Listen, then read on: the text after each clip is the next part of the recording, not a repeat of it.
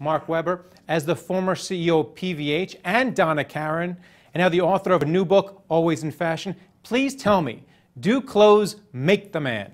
I would answer you this way, and that's why I wrote the book, partially to tell you guys what you should be thinking about. But clothes are only a portion of what it takes to be successful in business.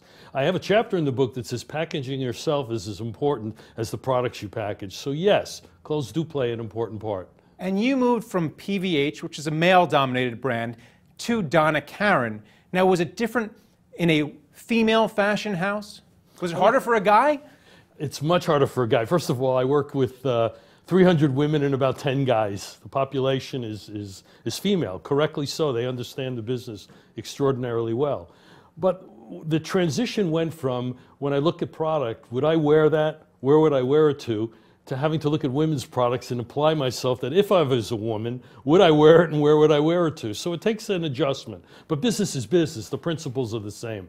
And Donna Karan is owned by LVMH, which is based in Paris. Was it different for a hard-charging American exec to work for a European-based company? You know, I always looked at myself as an American representing an American company, and now I had to become an American within a European company, which is just different. And the responsibility for me was different because I wanted to set the proper standard.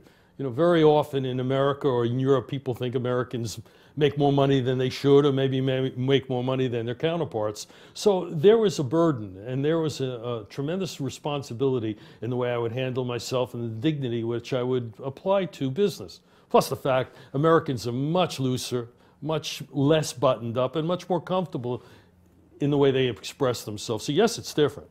And as someone who's been in the retail sector for a long time, how do you adapt to the changing trends? Right now you have malls are dying, department stores are dying. So what does someone in your position, who's the head of a major brand, who's got to sell into those chains, do? Today, you know, a strategic plan, people used to focus a great deal on writing 3-year plans, and they still do. Today, a 1-year plan is hard enough to be strategically correct on. The one thing we're sure about is this industry is going to change dramatically. It's very often referred to omni-channel.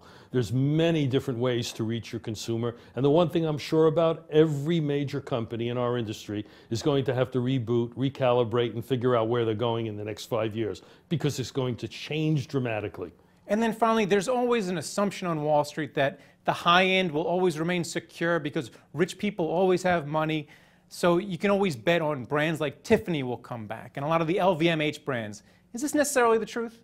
I think it all comes down to product and the way you position your brand. Yes, people who are affluent have money to spend on things they want, or more importantly, things they think they need but they really want.